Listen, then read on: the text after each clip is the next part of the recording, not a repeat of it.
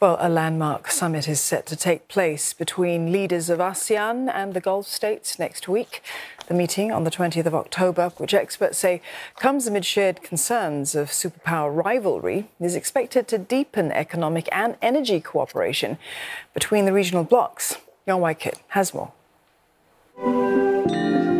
Strengthening links both within ASEAN and with the wider region and beyond.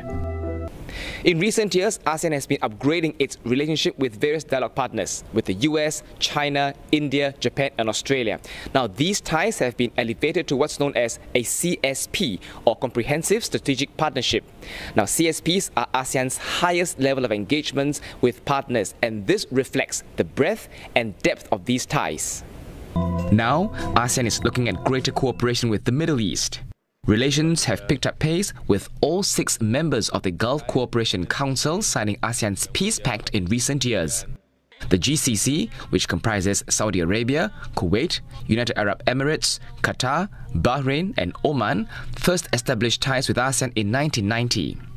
For a long time, the relationships was quite modest, to be honest. It was mostly about cultural exchange, but on both sides, I think there was a certain level of benign neglect. The GCC was established in 1981. Usually in the institutional life of any organization, the first decade is always spent consolidating relations amongst its own members, and that is really the GCC's main objective as well. The foreign ministers of both blocs meet every year on the sidelines of the United Nations General Assembly in New York.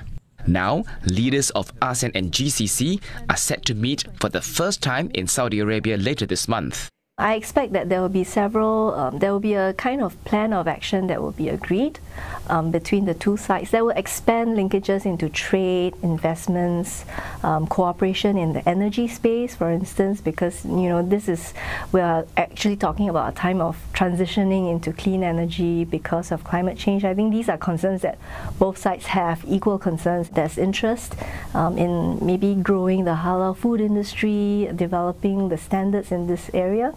Dr. Saman says the GCC is motivated to boost ties with ASEAN by geopolitics.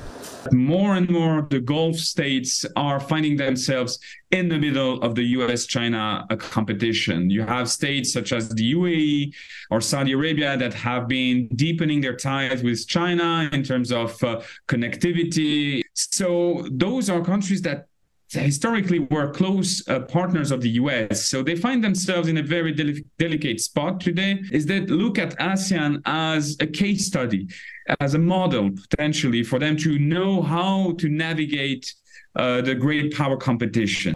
ASEAN's stand is not to become a proxy for any power.